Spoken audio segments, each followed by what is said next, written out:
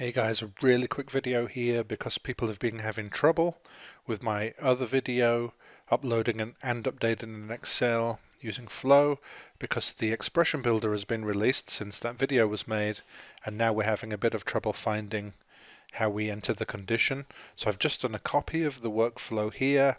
If I click into the condition, you can see the way that I normally do it, the way I did it on the video. My expression is here. I'm actually going to take this out and just edit in basic mode, and now this is what you see when you add a condition using the condition builder. If I click here, I could, for example, go to the expression, paste the expression, getting rid of the at the front, and OK that one. That would work, and then I just need to make it equal to true. So we go to expression again. True. You can't just type true, unfortunately. It has to be like this. OK, that one. Yeah, so this would work. My expression without the at is equal to true. So this is one way to do it.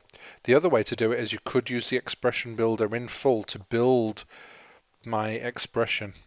And this is done. Let's just get rid of this stuff. This away.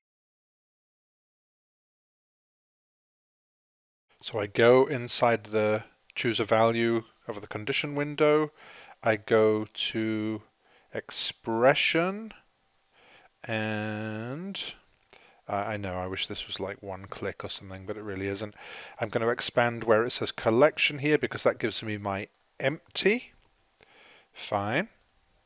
And then I want to add some dynamic content to my empty, which is the list of values. No, it wasn't. It was the value list of items. Sorry, I'm misleading you. Here we go. If I click on this one, and you see it's built the same expression that I had typed before. OK, that one is equal to choose value, and once again we're doing that thing where we want the true to become purple, which is here. OK, that one there. So this would work too. So those are the two different ways that you can get the condition working now with Condition Builder.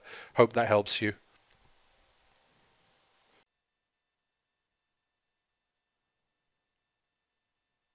If you found today's video useful, feel free to subscribe to my channel, and if you feel like I could help you with your projects, then reach out.